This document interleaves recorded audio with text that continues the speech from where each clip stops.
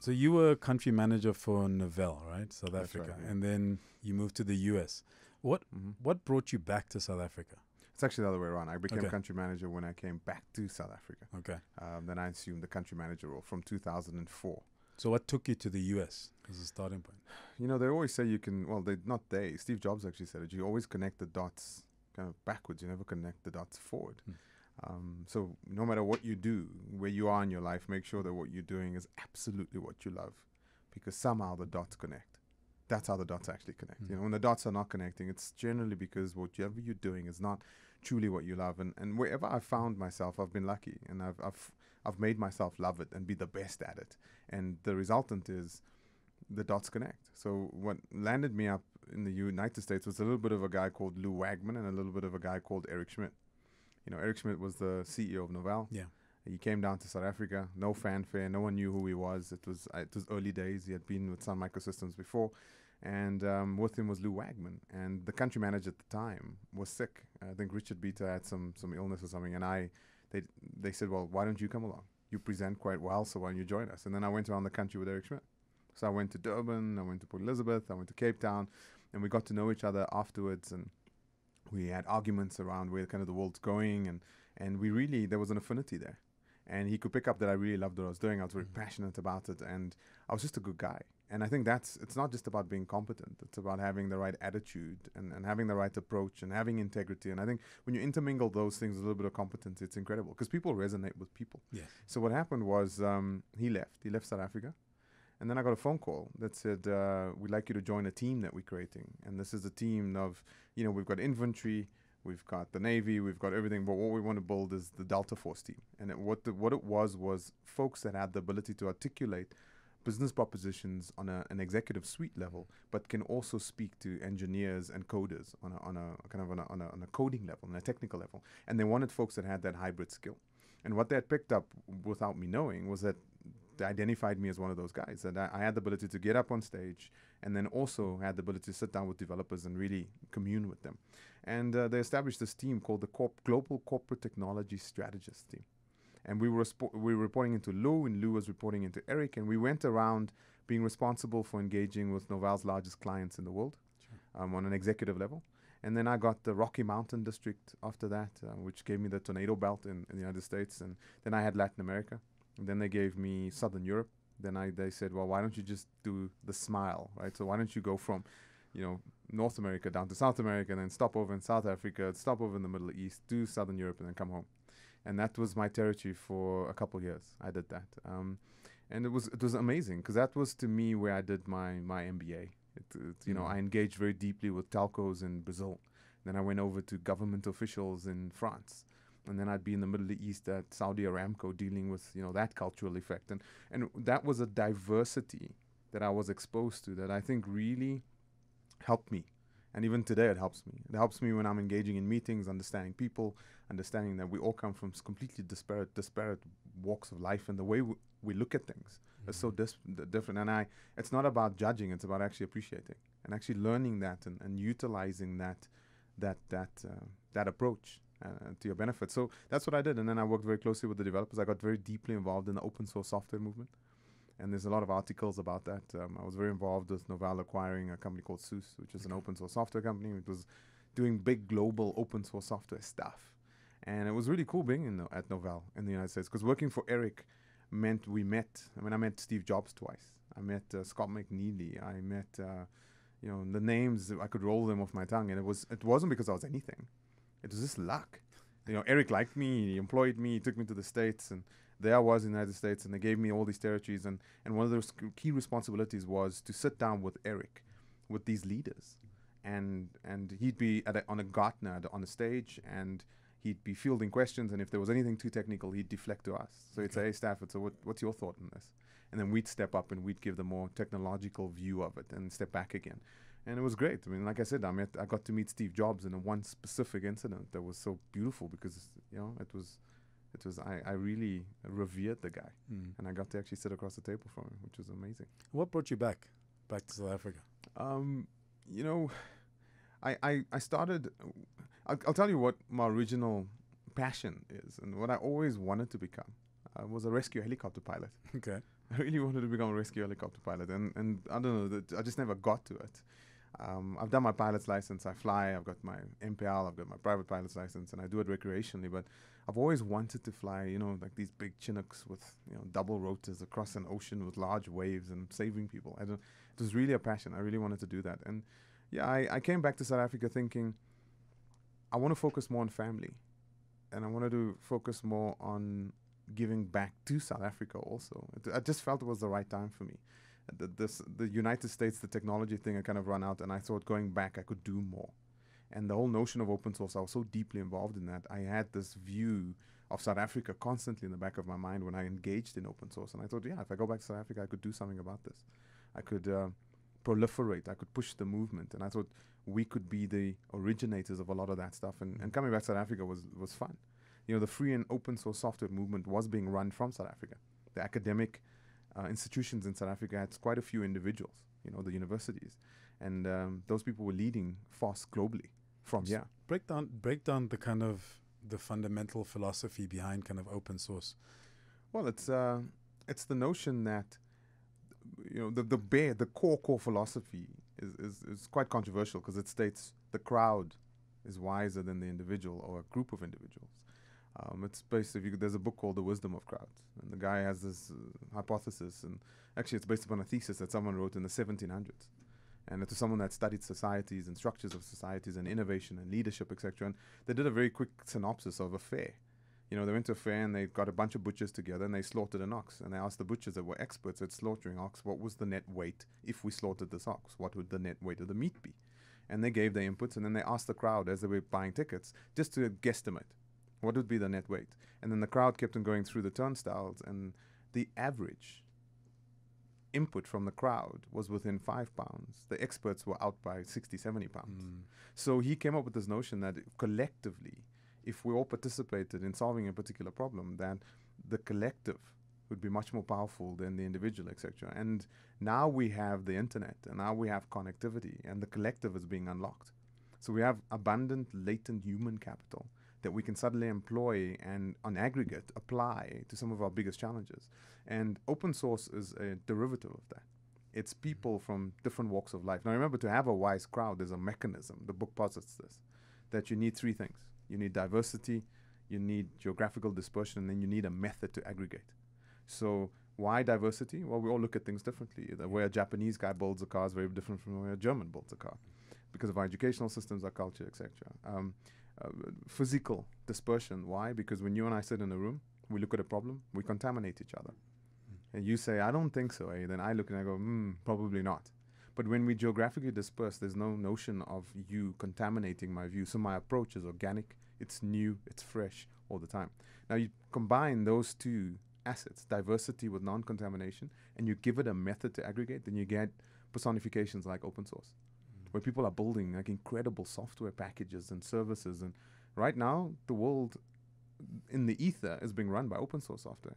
Cloud is open source. So all the biggest systems in the world today are being run by products, services, technologies that are built by the crowd, not a particular group of experts, and neither a company, which is, it's counterintuitive, but it's quite incredible that those notions are arising. So I think we're seeing that not just in open source software, we're seeing it in the democratization and the flattening of the world in every regard, right? The way content gets created, it's in a very open source software manner. The way artists are now engaging with the crowd, it's no longer multi-layers of record label companies between them, and they manage to get to the crowd. We're seeing it in medical, we're seeing it in transportation, we're seeing it, now we're seeing democratization of systems, which gives us Uber. Uber is nothing. Uber doesn't own the payment system. It doesn't own a navigation system. It doesn't own the phone. It doesn't own the car. But it's the biggest transportation company in the world. Well, yeah. So this is what we see happening right now, is this unlocking of abundance because of this connectivity, this collective. If you've just tuned in, this is Life with Kojo Baffoe, and this evening we're joined by Stafford Masie, engaging on the future of technology. So when you came back, the idea is to be, to focus on family and focus on different other aspects of your life. And, and then you become the person who's the first head of Google South Africa. Yeah. firstly, don't you tire of, because that's like a label that's just been put on you, and it always feels like the first reference point. Yeah. But, how do you come home with a particular idea and then end up in that space? You know what's interesting is that the Google thing was because it was a mistake. But again, the dots connect backwards. I told you about Novell and Eric, and what happened with Eric while I was in the States. Eric Schmidt went to Google, so he joined Google, and we were like, back then, why would you go to Google? There's Ask Jeeves, there's AOL, there's like, why would you possibly go to that company?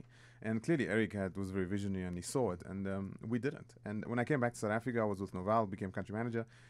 A journalist sat down with me, Karen Berman from IT Web. She sat down with me and she said, you know what, Google's been looking for 18 months for like a head. And I said, what? But Google is here.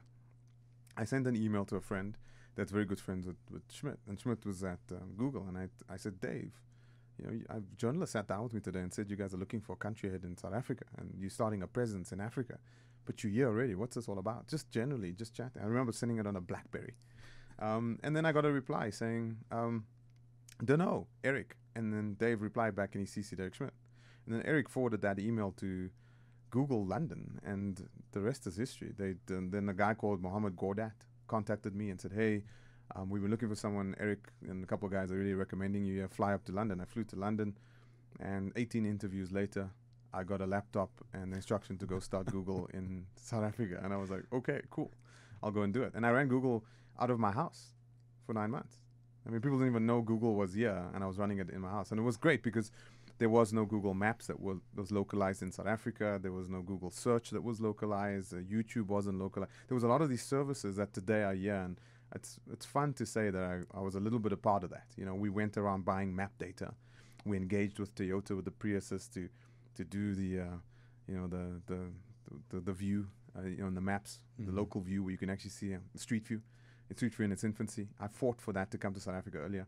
Then the World Cup was a big driver for us to get more of the services down here. And so Google Maps became a lot more customized, etc. So it was fun. And I left Google, for many reasons. I think I've disclosed in the media because there was a lot of speculation around, like, how could you leave Google? Like, who does that? Well, I actually did. I think I was off the rails personally. My marriage wasn't really working. I had given so much to my career, and Google was this kind of climax to it all. From a professional corporate achievement perspective, I couldn't have gone higher than Google, right? I mean, I started Google in South Africa, and that label still follows me today, but I guess it's okay.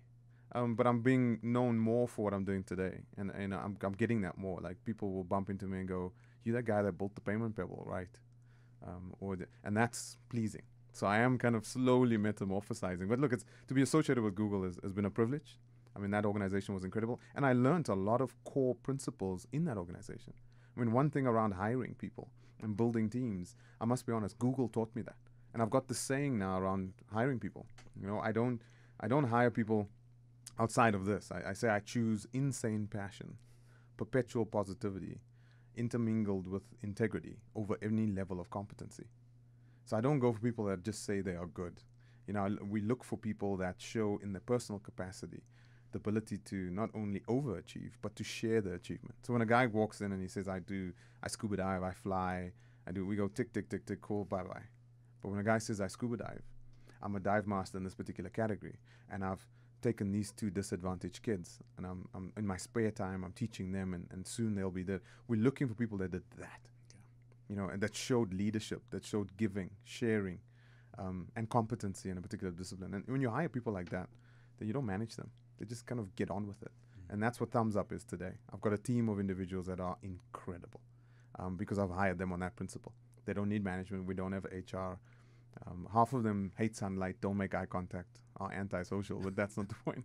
The point is that they're really, really capable people.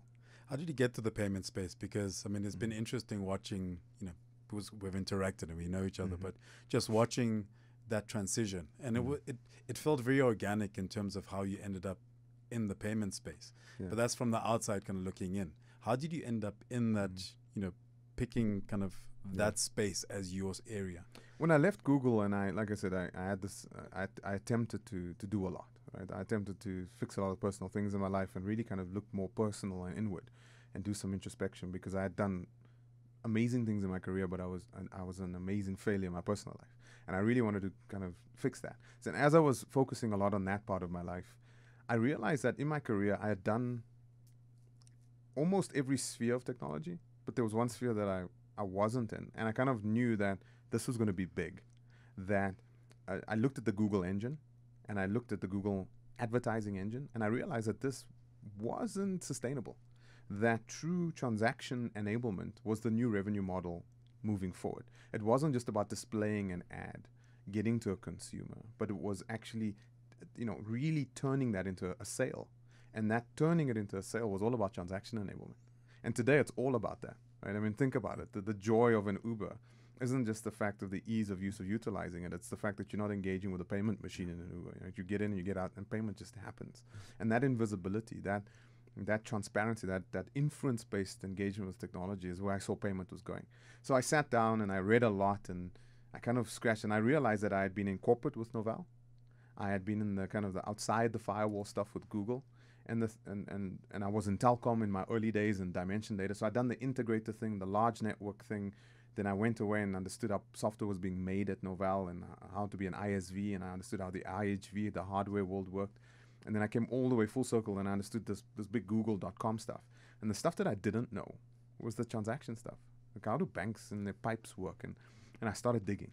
And I found it extremely fascinating. And I fortuitously, I recognized that what was inevitably going to happen was this focus on transaction enablement. And today, the world, to be honest with you, the big shifts in the world right now, the power shifts, organizationally speaking, is transaction enablement. It's all about the fight for the store of value.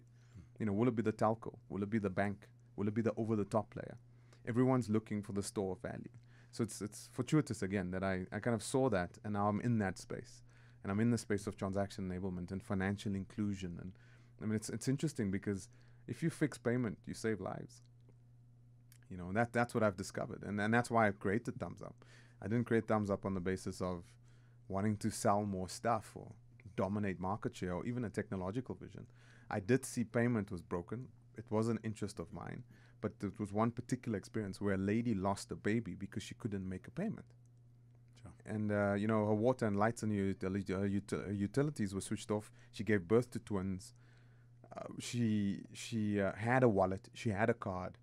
But she couldn't make the payment because she was hurt during childbirth. They switched off her utilities, and due to exposure, she lost one of her twins. And I thought, that can't happen. So, and that's fundamental. My company is not based on innovation. It's not based on market share and opportunity. My organization is built on a conviction. And I think that is more sustainable. And I always say this, there's two types of entrepreneurs in the world, right? There's the innovative entrepreneurs, and then there's the inventive entrepreneurs. The innovative guys build mobile application development companies. They don't own the phone. They don't own the network. And it's great. And we have a lot of them. But there's a few inventive entrepreneurs. And I live in that domain. We build stuff that hasn't existed before. It's a very difficult world. It's a world where it's revered what we do. But it is, if you ask anyone in this space, the inventive entrepreneur space, everyone will tell you in this space, don't do it. I actually discourage people. I always say entrepreneurship is glamorized, but it's a lie. It's fraught with failure.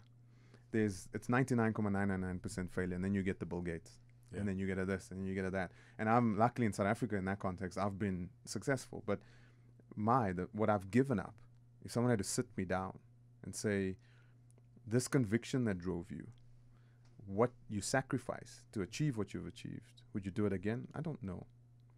But what does give me payback is that what I've sacrificed, what I've given up, the time I wasn't with my family, I haven't seen friends, the things where, sleep deprivation, nerves, psychological impacts, etc., goes with this.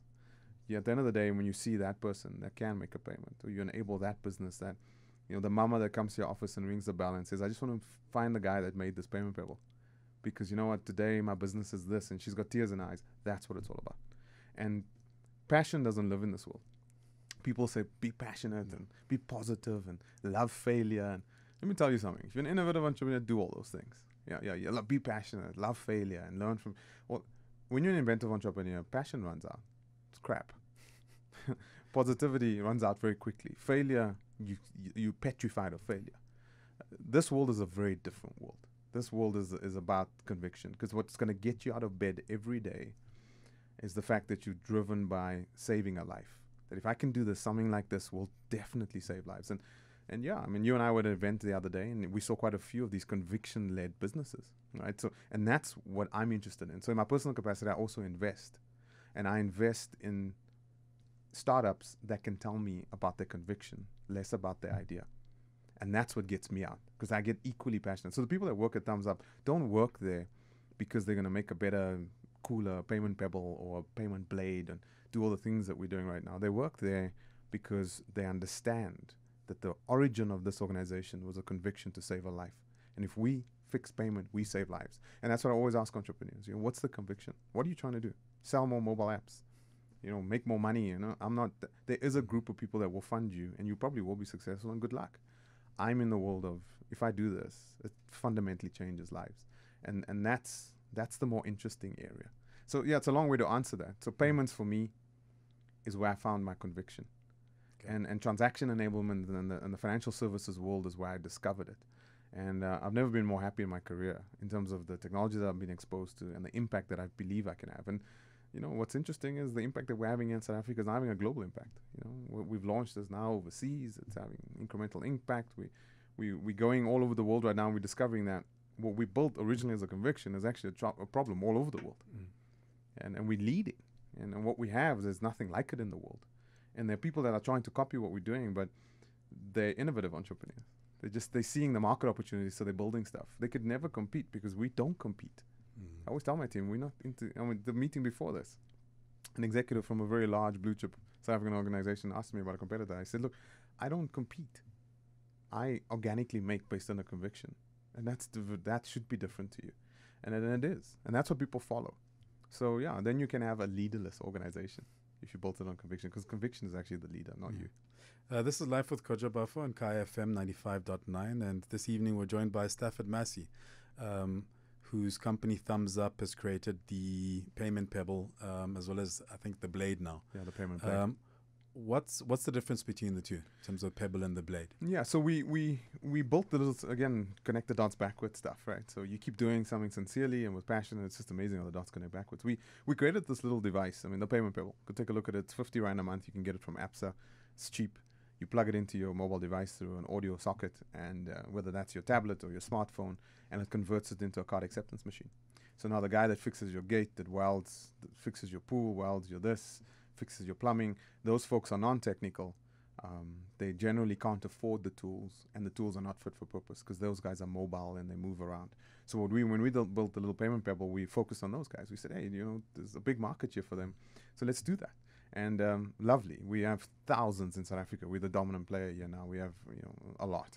I probably can't disclose those numbers because we are under NDA with Absa, but we're the dominant player over here. We transact, I'd say, north of 85% of all mobile point of sale transactions is done by our device, because it's so simple. You take it, you plug it in, you load and launch a mobile app, it just works.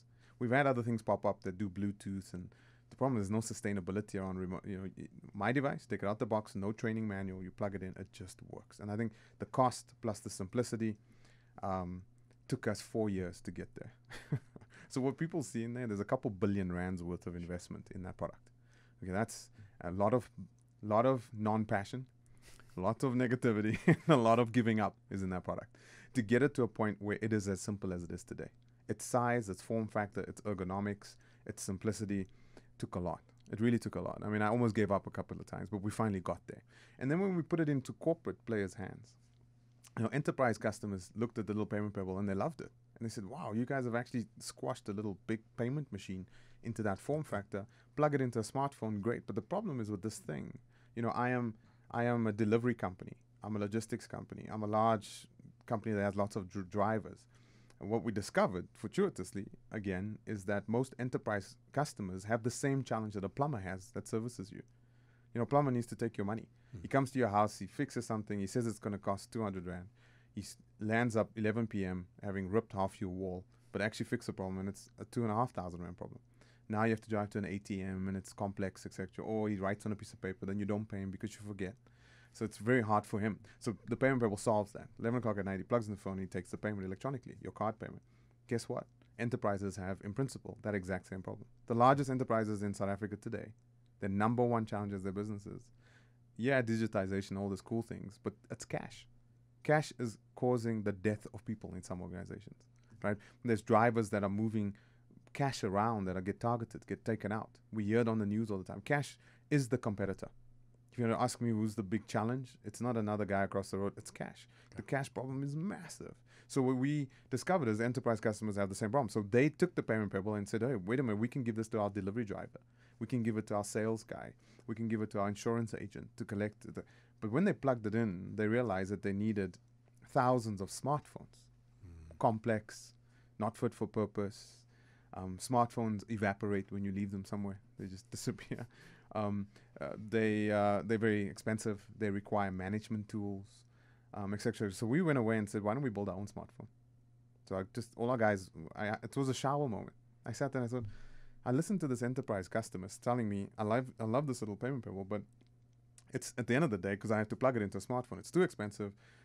I don't like the end user license agreement of the application store. My risk people are saying that you're bound to Apple or you're bound to Android. My guy can take it home and his kit installs games on it and breaks it, doesn't work, so support nightmare. The battery dies so quickly when he's out in the field because it does all that other stuff that it shouldn't do, social media. And at the end of the day, when I plug it in, my card holder won't pay because he doesn't trust this dongle plugged into a phone. He says, I'll do an EFT. So we walked away and we said, what if we built our own smartphone? And I actually came to work one morning and I broke a smartphone on the table. And my guys all looked at me strangely and said, what are you doing? I said, well, why are we subject to this? And we took a smartphone and we took all the stuff that wasn't relevant to what we were trying to do off the table. And we built from the ground up a fit for purpose mobility platform.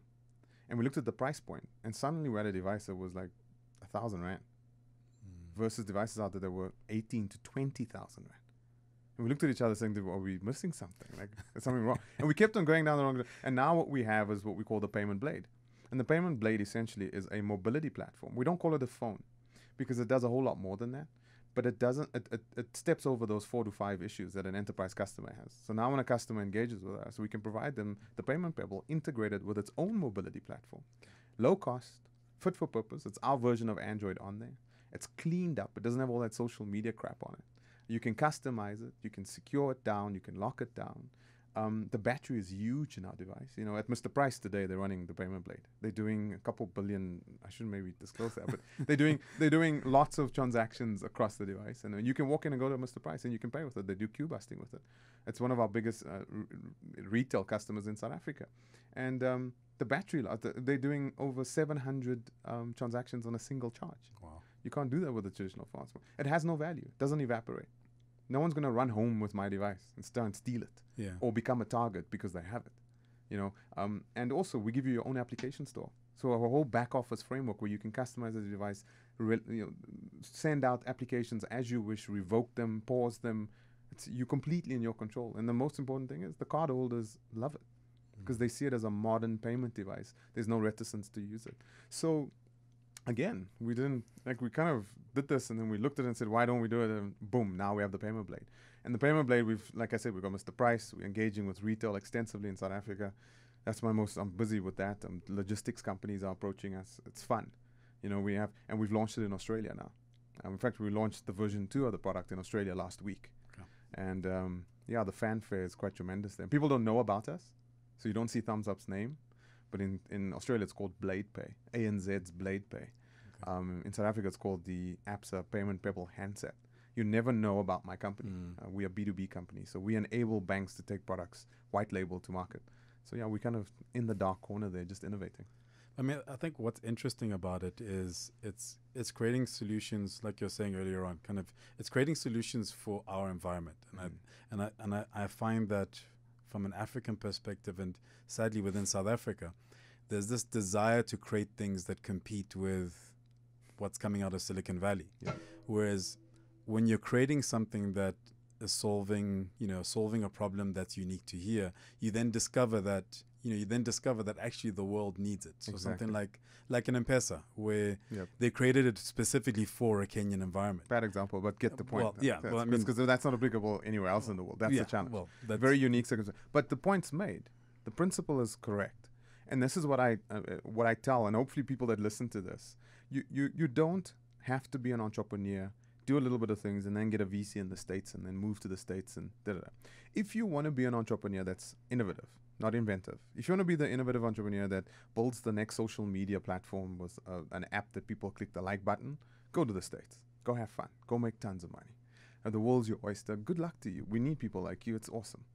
But are you an inventive entrepreneur that looks at changing lives and making things that don't exist in the first place?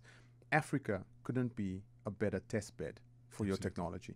You know, when you build things in a world where, you know, broadband is prolific, you know, the LSMs have the affordability to buy smartphones and just go with you. Everyone's educated. There's a single language, or maybe two languages. That's it.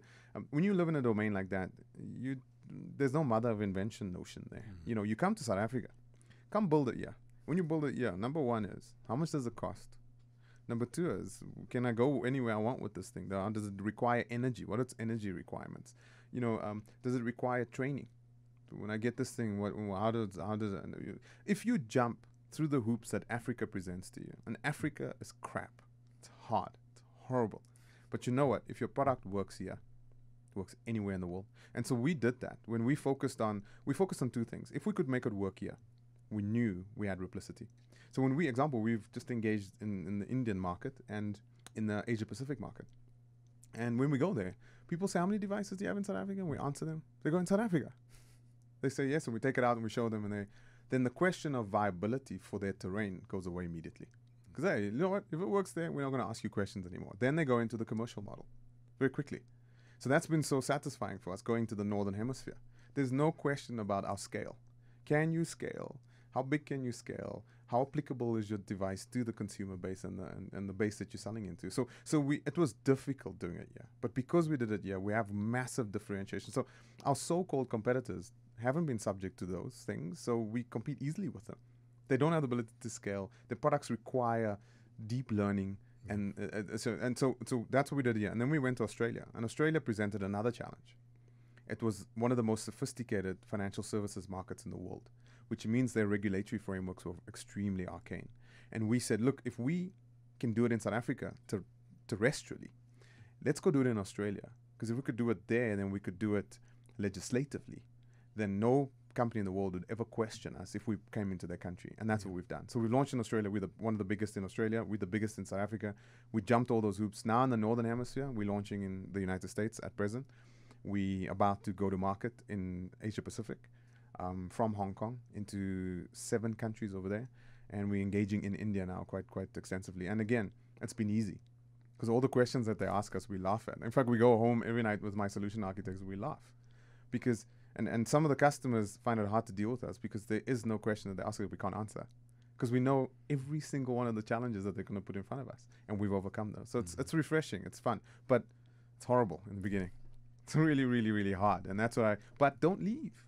Don't leave South Africa. Don't. Because if you want to prove what you're doing, if you want to prove that it has human applicability and it can scale and you can make a business out of it, if you do it, yeah. You can do it anyway. And that's the value that Africa does present. And now we have, guess what we did, right? So I started the company. I funded it. I got a venture capital firm involved. They kind of believed in me, went with me. We built it, failed tremendously. Built it. And last year, December, we closed a deal with Visa Inc. So Visa Inc., the blue chip, financial services company, one of the biggest in the world, bought an equity stake in my company. And we raised a significant amount of capital, and that's enabled us now to execute in the Northern Hemisphere. Why did they come in? Because we proved legitimacy in South Africa from a terrestrial perspective, and we proved legitimacy that we could operate irrespective of regulatory frameworks in the world because we've proven ourselves in Australia. Yeah. Okay, you're tuned into Live with Kojo Baffoe and Kai FM. I'm chatting to Stafford Masie, who's had a rich history in the world of tech, in the world of business. We've been chatting about his business, but what I'd like to shift to is, I know something that you've always considered very important is this understanding of coding and coding, coding in, within our context as well, to the point where I believe your children can all code and you got them doing it from very, very early. Very young, what's the importance of that?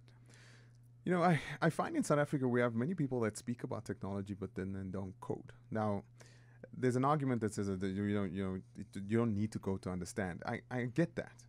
But to truly organically understand where things are going, to truly understand, to have your finger on the pulse, you have to have coded or be coding. I have a very deep coding background, and it's where I come from. When you say coding, what do you... Software development, firmware development, hardware, firmware development. When I sit down, and I don't code anymore, I'm not good enough anymore. I've got these people around me that are just, I thought I was a coder, and then I met real coders.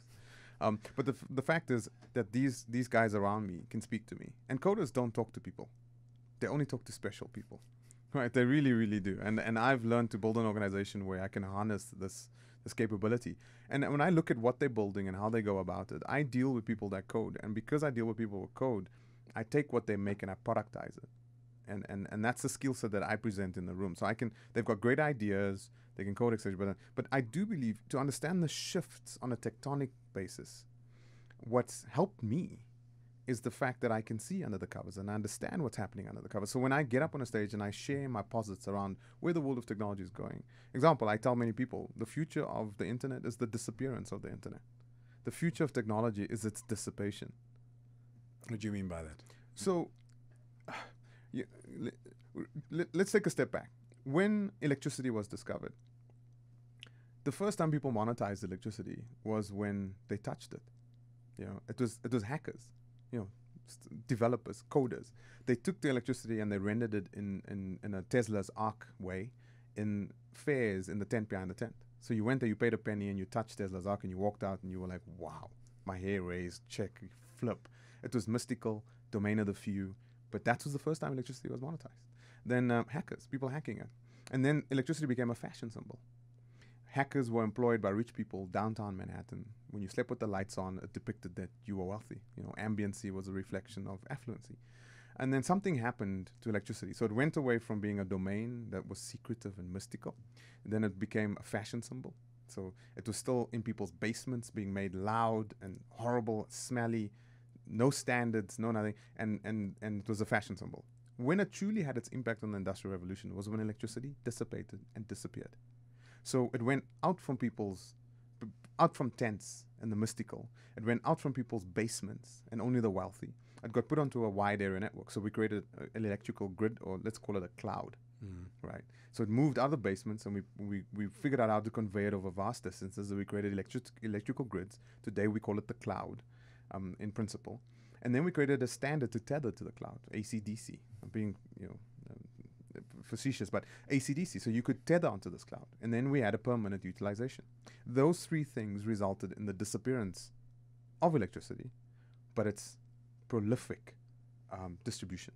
Now we have electricity everywhere, right? But we don't, not all of us understand how it works and how it gets here. Yeah, we don't understand the mechanism of the filaments and how the resistor actually generates heat and gives us. We don't understand. Most of us don't. We just want it. We use it. We switch the lights off and we walk out. It's become everywhere. It's on you right now, Kojo. It's in your watch. It's in my watch. It's in our phones. It's in that mouse. It's in that camera. It's everywhere, but it's nowhere. And that's the future of technology. So let's bring it back to today. Let's take geo, the function of geo, the technology of geo. The first time we ever engaged with geo was how? The map book. Yeah. It was physical. It was like people touched Tesla's Arc. You touched geo in a book, in your cubbyhole. You open the cubbyhole and you look where you are, A7, the grid, and then you figure out where you are. And no battery, no visual UI, static, atomic, you touch it. Then it jumped. Major jump was, TomTom, Garmin, Google got involved. And then suddenly mapping, geo, was rendered beautifully visually to us. Now we have annotated maps. We got Google Maps. We got Apple Maps. We got maps everywhere. I mean, I'm sitting here with my watch that has maps inside of it. Waze and beautiful things. So what's the future of geo? A prettier geo, better annotated geo map? No, it's the Google autonomous driving vehicle. It's the blind guy. That's how they advertised the Google self-driving car. It was the blind guy getting into the car and saying to the car, "Take me to Taco Bell." He did not engage with it physically. He did not engage with it visually. He engaged with it experientially in an inference-based manner. See, when technology becomes consequential, when technology is not the core focus, when its function is employed behind a desire, then it has its impact. And that's how electricity became an impact on the Industrial Revolution. Technology is about to do that because it's dissipating. It's everywhere, right? Before, when you bought a PC, it was a big fat thing with a tower and a keyboard and a mouse, and You went home and the thing screamed when it connected to the internet, and you knew what a good scream was versus a bad scream. And, you bought software and you took discs out and you fed this beige disc, this tower, and it was wow, wow, wow. It was an incredible experience. Domain of the few. Only corporates could give people that, and some rich people had it, and some kids had it, etc. But then where did it go from there? You fast forward to today. You go to an Apple store, or you go to a Samsung store, you buy a tablet, you walk out. There's no external keyboard, there's no external mouse. You give it to a 2.5-year-old kid. The kid doesn't even know how to read yet, but knows how to touch and do gesture orientation and have a deep immersive experience without engaging deeply with technology. See, when there's no external mouse, external this, and there's hundreds of thousands of applications. So you see how when technology dissipates, then it becomes more prolific. And we're seeing that. I mean, Uber is a personification of it again. You know, the iPod should have lost against the Sony if it was about technology. The Sony had buttons and equalizers and things spinning, and here comes this monochrome thing with a single turn button, and all the technology is gone, and suddenly it's prolific. See, when technology gets dissipated, when it disappears, then it has its impact. Uber, from a financial service perspective, is exactly that. You get into an Uber and you get out. We always thought that Ubers would have better technology in them for payment. Like, I'll tap my phone, I'll scan a QR, and guess what? Now there's no technology in the cab. It's gone. And let me give you the ultimate personification. Today, I called an Uber this morning, right? And years now, this is where it's going. And this is how truly when technology dissipates has its impact. This morning, while I was tying my laces, I spoke to Alexa on Amazon Echo. I have Amazon Echo running in my house. We have the Uber module enabled. So you speak to Alexa. So while I was tying my laces, I said, Alexa, Uber, 9 o'clock. Alexa replied saying, Stafford, did you say you want an Uber at 9 o'clock? I say, yes, Alexa. She keeps quiet for a while, and then she says, Stafford, your Uber will be here in 4 minutes. And she says the Uber driver's name. And I say, thank you. I walk out. I get into the Uber. I jump out at my destination. I have not picked up my phone. I have not engaged in a mobile application. I have not taken my phone out to pay in a better way. And I get to where I want it. See, I don't want to engage with technology better. I want to get to my destination. When I go buy an Amazon book, the reason I keep going back to Amazon is not because of their selection or anything. It's because the payment's so easy. It's the one-click method. Yeah. I go, I select the book, I buy it. I don't get a shopping cart experience. Right? I just get the book. Apple licenses that method from Amazon for the App Store. That's why when you buy a little track, it just downloads. So what we see is the dissipation of technology, and what's happening with the dissipation and the disappearance of it is we're finally getting what it should be doing for us, where it is an enabler. I don't want to experience it better. I don't want to tap my phone and pay better. I don't want to open up a mobile app and experience your business better. No. What I want is the service that you're rendering seamlessly, frictionlessly, quickly. And that's how Uber works, right? I get in, I get out. And now we're seeing destination becoming the desire, and technology is dissipating between me and my enablement for that. I want to go there. I don't want to launch a mobile app to get there better. I don't want to use my phone to pay better while I'm driving there. Yeah. No, I want to get there. And I think that's it. Technology is disappearing. And I think that's the opportunity that presents itself to Africa, because when technology disappears and it has its impact, you know what it does? It unlocks abundance. Because I was going to ask, I mean, isn't that still the domain of the few?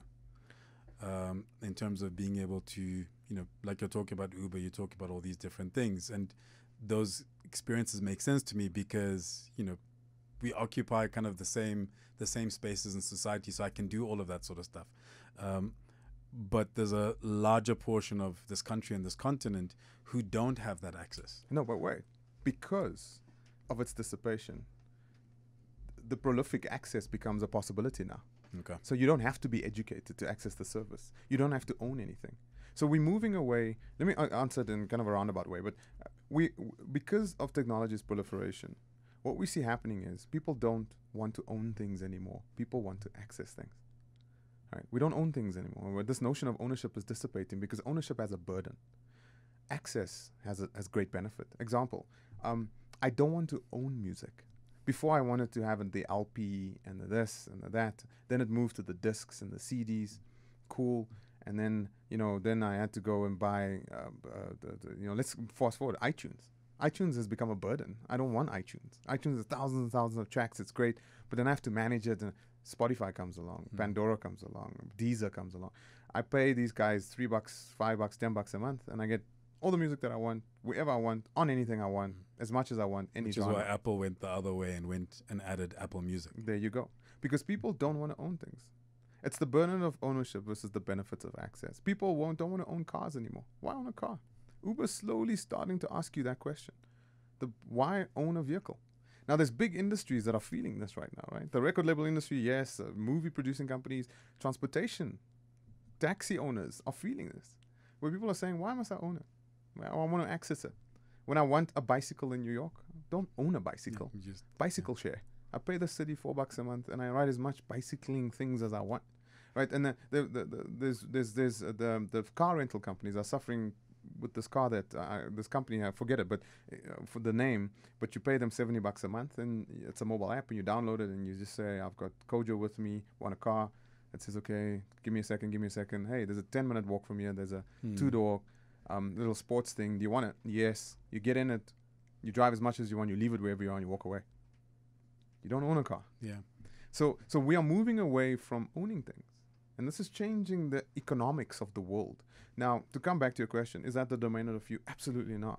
Because it's dissipating, its complexity is minimizing. To become an Uber has never been, look at what Uber's done. Because technology is dissipated. Uber doesn't own the tracking system. It doesn't own the payment system. It doesn't own the phone. It doesn't own the application store. It doesn't own the vehicle. But it enables all of those things. And I think it presents greater opportunity out there versus any time that we've seen before in economic history. So participating is now no longer the domain of the few. Participating now no longer, the mystical aspect of it is gone. You don't have to be a coder anymore.